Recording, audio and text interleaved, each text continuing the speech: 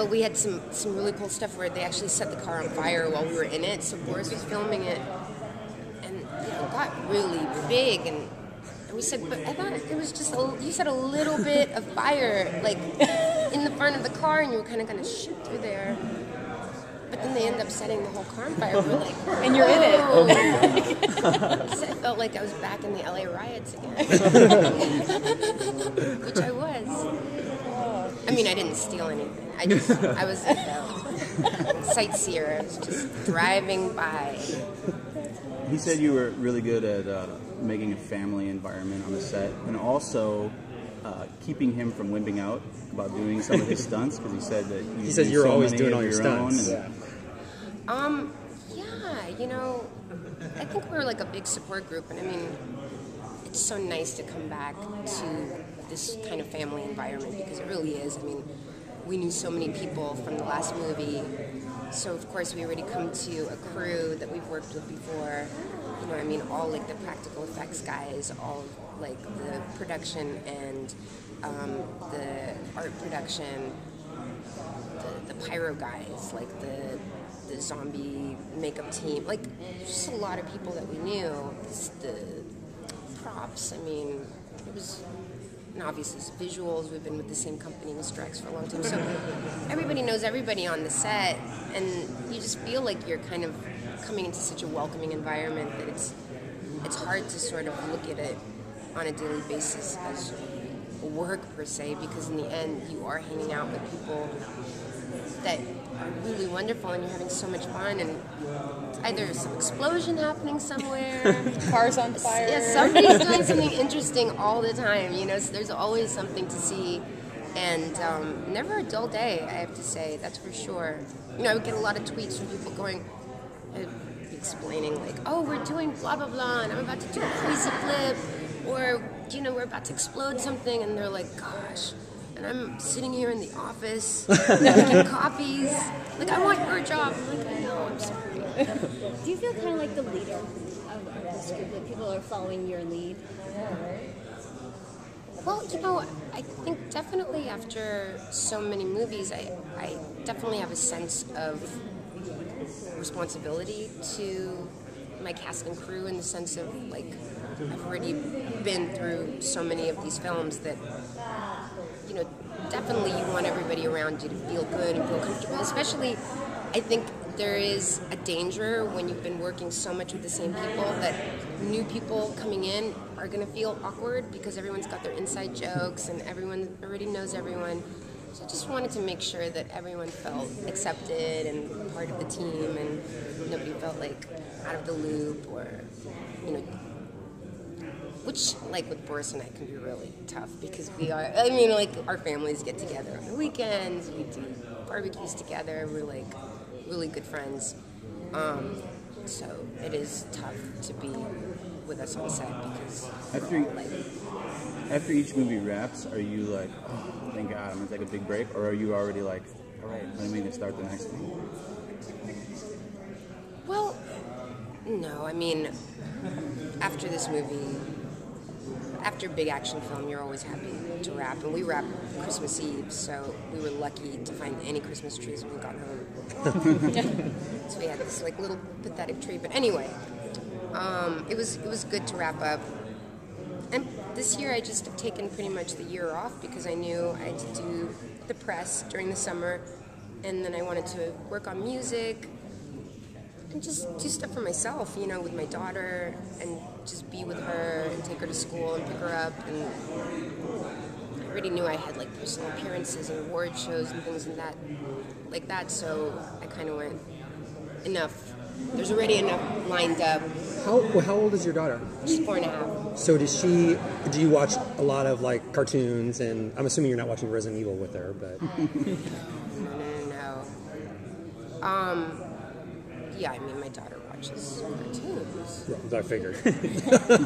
I mean, sometimes she'll see like the trailers, but she's friends with all the zombies anyway. So she's like, oh, that's my friend.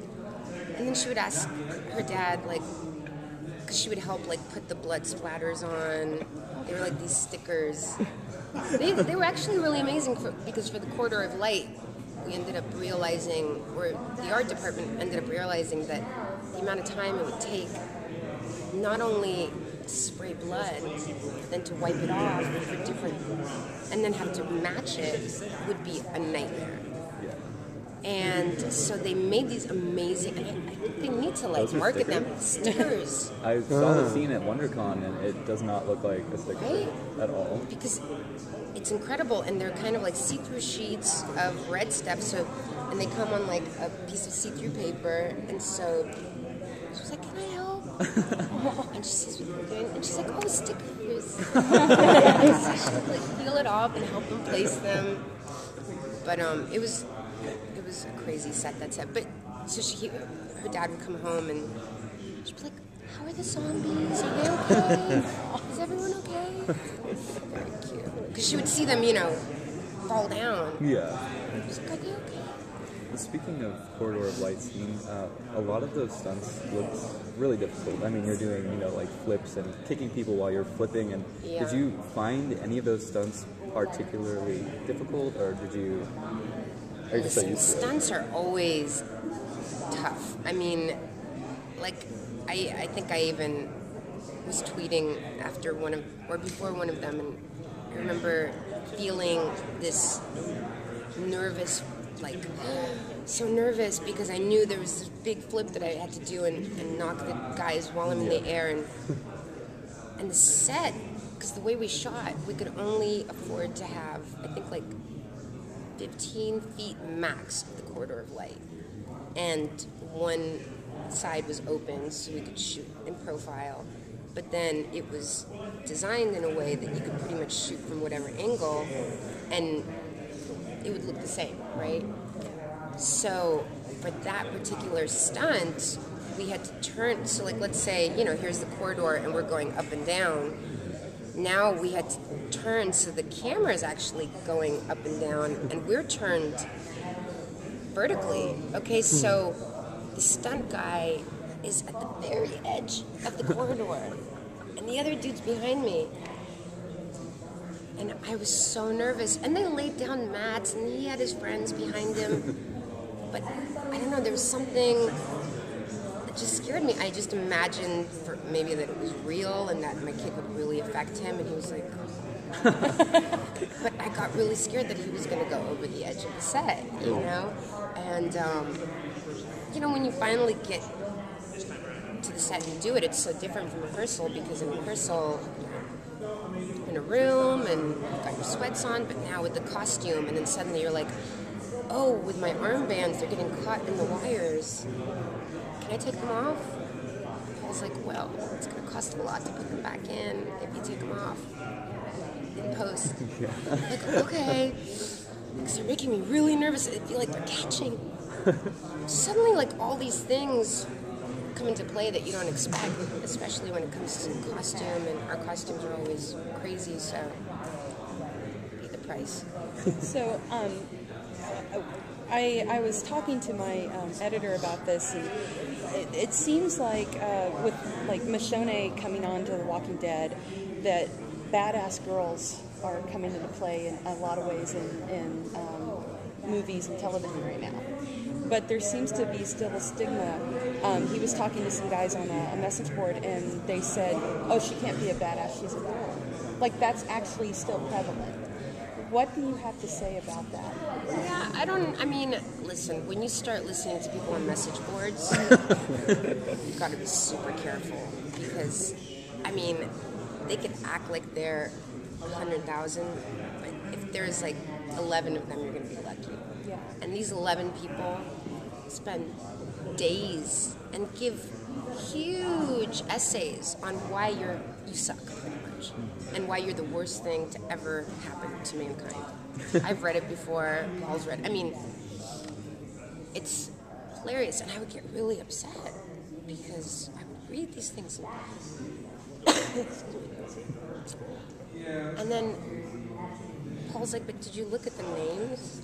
Because you'll see them repeating The same themselves. people. And it usually is, there could be a group of them, but it's usually the same people pretty much regurgitating the same stuff over and over again. And when you go, like, a franchise that's done this well, female-driven, you know, it's a big deal. You know, it's amazing. So it's really hard for me to listen to like the few guys who don't agree, or you know, there's never been a better time for women to be in action films, I feel, you know, and you can't listen to naysayers. I mean, if I listened to naysayers, I wouldn't have done anything except be a model, because that's what they told me when I was a kid. You're a model. Why are you acting? Why are you trying to cross over? Why are you trying to do anything?